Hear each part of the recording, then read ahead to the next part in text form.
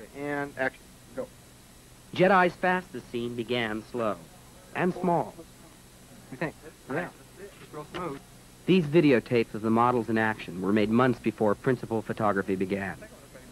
They guided creation of the final sequence at every stage of its development. Maybe what about a real close one on that biker, like really close? Yeah. And all you see is big thing dropping behind him in this loop. Instead of trying to even play, you know, like almost, like even closer than that. Like that. Yeah. Let's do it. All right. Okay, so this will be 4, so let's use that slate. So close shot, focus at about 2 inches. That's it. Dennis Murin and Joe Johnston aren't playing with toys. They're working with them to make moving storyboards for the speeder bike sequence. See if we can get the real shots done. Okay. These shots, called animatics, were cut together into a full but small-scale version of the sequence as it would appear in the final film. The editors even added temporary sound effects. Next shot. Is number 80. Now you won't stand up. There we go. Come on, Luke. Okay, ready? Yep. And action. Cut.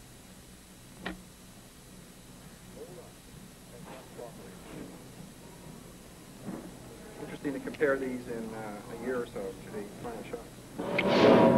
Here are the final shots, which took another year to complete.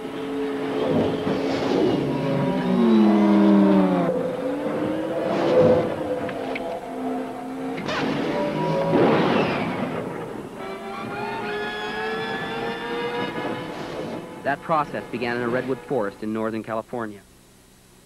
These men are using a Steadicam to make background plates for the scene.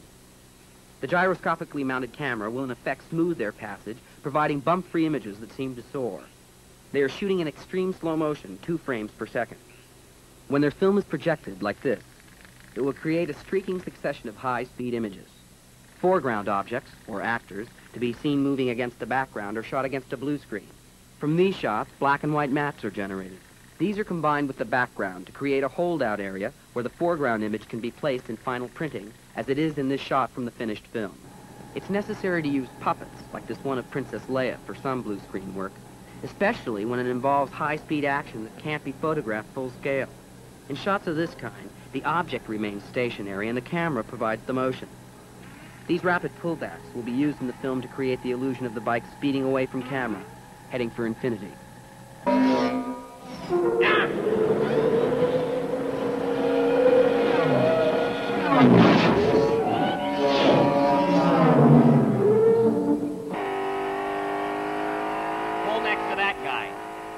The editors spoke temporary dialogue for the animatic tapes, which were constantly consulted as the scene came together. As you can see, we duplicated the animatic sequence when we did this shot against the blue screen.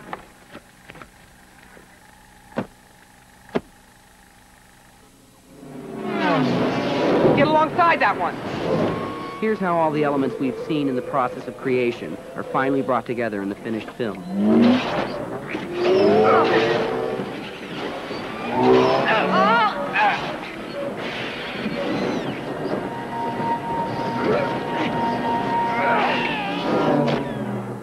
Well, the bike chase seems faster. I mean, it's traveling along at a great amount of speed, but at the same time, it's more realistic than, say, the trench battle in the first film.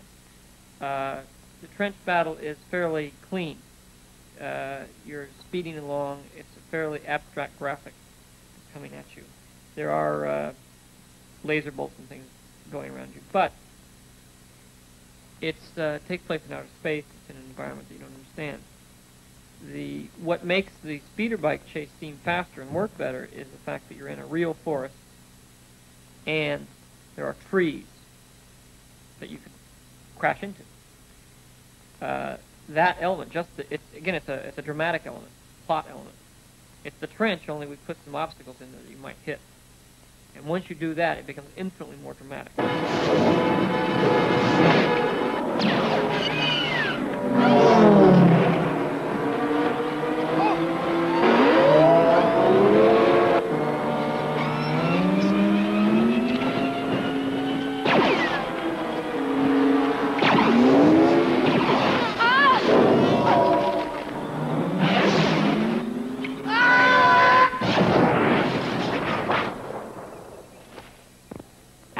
pace, plot.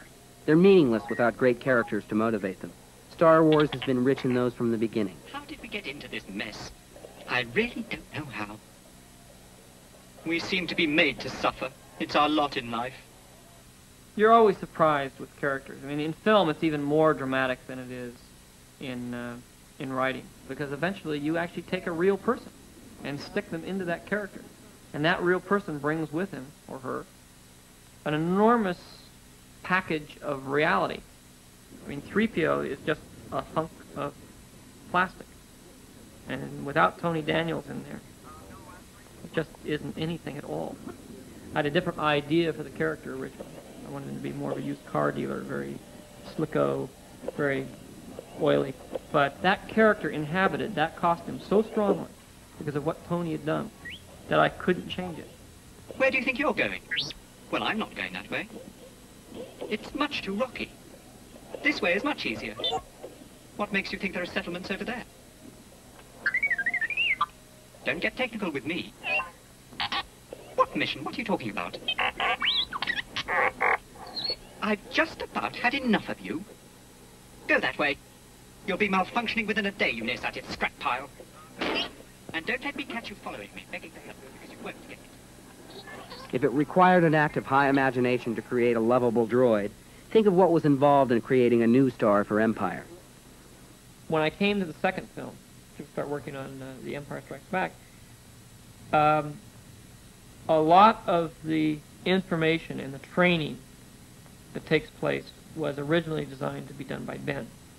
But since I killed off Ben in the first film, it left me with a lot of exposition, a lot of training scenes that I didn't have anybody to perform. So I had to come up with a new Jedi Master who was even more powerful than Ben. And I had to come up with somebody who would be interesting to watch. I am wondering, why are you here? I'm looking for someone. Looking? Found someone you have, I would say. Right. Help you again? Yes? I don't think so. I'm looking for a great warrior. Oh! Great warrior. Oh. Wars not make one great. I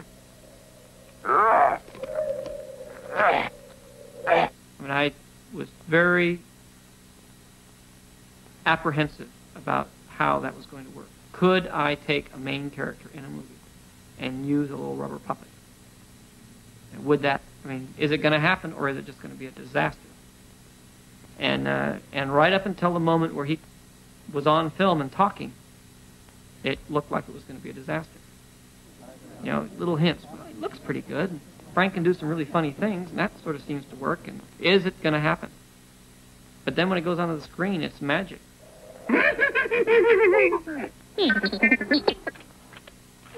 Oh, you're making a mess.